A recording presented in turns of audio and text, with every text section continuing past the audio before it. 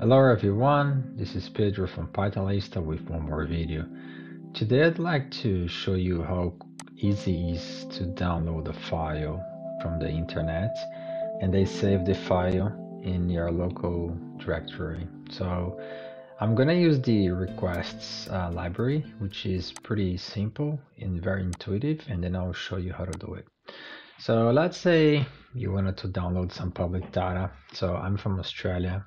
So I'm gonna get, for example, for some reason, I want to follow the inflation or unemployment rate every month. And then I wanted to create a script that automatically downloads that, save to a database, and then I can do pandas, whatever, and analysis with it using Python. So if you wanted to do it manually, you have to go to the website here. For the unemployment rate, I think is, yeah, that one. So let's download that manually. So usually we'll download as a default on your downloads folder. So I'm using the Brave browser. So that's how the file gonna look like.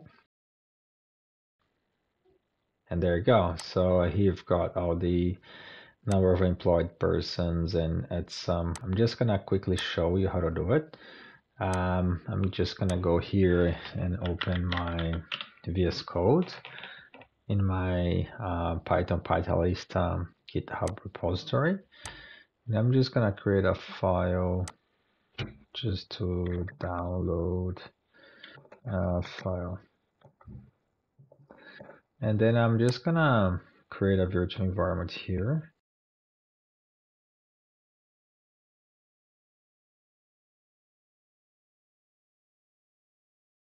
So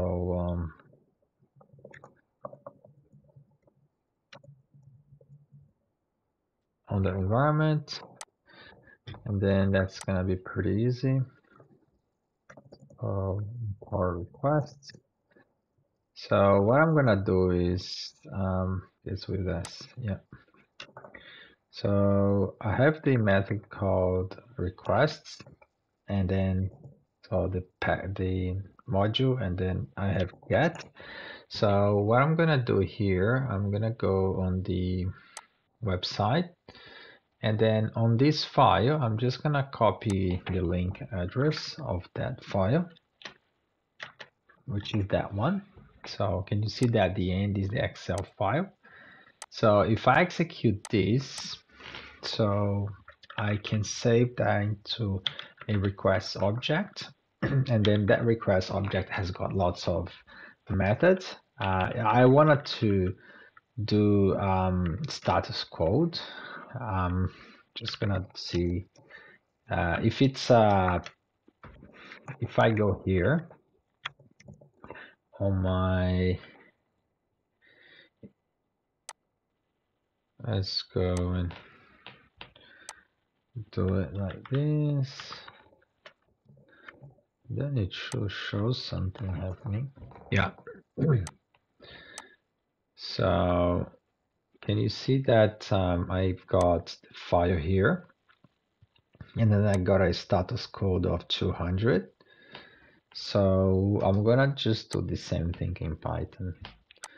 So if I run this code now, which is Python download files, and then it should print 200, so which is a good sign. But at the same time, I have one thing in requests called content. So the content is going to be the binary that's on the request. So I'm just going to print that for now, just you to see it. It's going to be a little bit of gibberish because Excel is a binary file. It's a long file because it's 1 MB, whatever. So to save it, and then you can just save in your file system, and you can use from standard library the file, and then you can call anything you want. So ABS employment dot Excel. So, and then just gonna put write binary. So that's the mode. And then you can call anything you want here. And then you just get the file pointer and then write. And then you go do requests, content. And that's it. So let's run again. And it's gonna pop up an Excel file here. There you go. So I'm just gonna prove you that this is opened.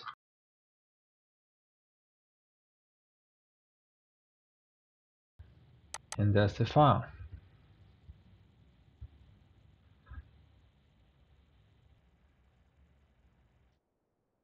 There you go. So it's pretty much that's it. I just wanted to do a quick video to show you how to do download the file and how easy it's to do with Python. How can you automate that? So I'm writing a program to do some statistics of finance, like employment, inflation, house prices, interest rates, and I'm just gonna put some charts. When I've got the project ready, I'm just gonna show you how I'm gonna automate it. Just keep an eye on the channel. Thanks for watching, and if you haven't subscribed to the channel, subscribe, click the bell, and like the video. See you next time.